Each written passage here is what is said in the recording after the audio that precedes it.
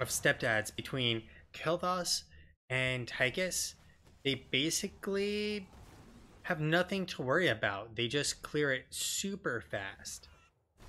In the meantime, on top, Adam is getting body blocked by Bloodhub. Nice throw to try and stop it. Bloodhub now getting turned on, and he will be the one actually going down here. First blood for the game. Damage. And the taps will be used in the meantime, and they will have to call that a day. Nice positioning from Alok to try and get it, except now he's throwing on out. Will try to use telekinesis, and with no peels there, will be going on down. Technically, you want your Johanna sitting in there. If there were multiple members there, it could have been big. Instead, it wasn't the opposite.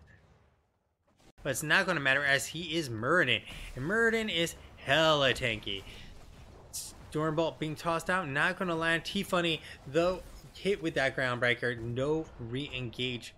In the bot lane, we actually have the well falling. Top lane, no towers down. Mid lane, no towers down. T-Destroyer does manage to land a nice Stormbolt, but he will be losing 19 gems.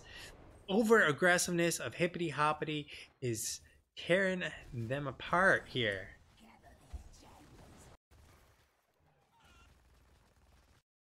So top lane still has one tower.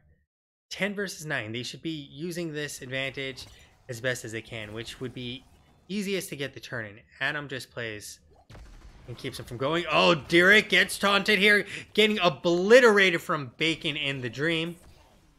And that's going to be an easy kill. Not just Garage. There's a toss on back in the throw. The taunt coming on out. The unstoppable being used before taunt is able to land on him. And there is Stay a While and Listen capturing 4 members. Ancestral still available, however, and no one will be going down quite yet. The knockback. Ancestral coming on out. The Dream just managing to survive. T-Destroyer going to jump back in time to survive. And they will be a day. Split here right now. Please getting ready to jump on in. There's the minigun coming on out onto Bloodhub. Oh, ton of damage coming out across the board. The Horrify. That is a Horrify. And no one's laughing now because T-Funny has making the plays. And the Web Weaver adding into the DPS. And we have 2 members down now for Stepdads.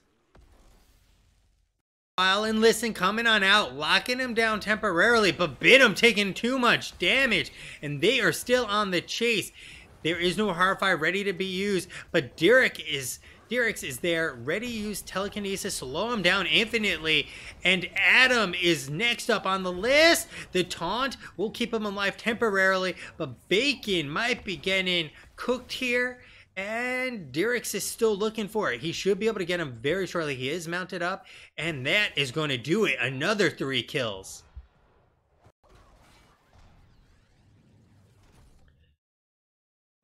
So, 52 gems. There's 3 locked up in here. Another 3 here.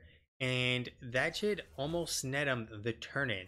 But they also have to be careful. The turn-in is available. Oh no, they don't have Alarak here. There's the Groundbreaker. Oh my god, TZ Destroyer has had his mind erased or perhaps even destroyed. After that. Odin being used, but the Web Weaver, there goes for real, but they're taking a lot of damage. Ancestral will be popped immediately, and the Horrify is fantastic out of T-Funny. 1 down for the count. Belize taking an insane amount of corruption damage, as is Bacon, and they are still looking for more. With that telekinesis and a triple gravity lapse from Bidhams, might be able to enough to save them for now. And he does. Bidhams saves the day with that gravity lapse. They manage to take a keep. Is taking a ton of damage, and they have fully committed to this fight. The taunt coming on in, the Horrify is doing so much work. Derek coming in like a Superman, flying through the skies, select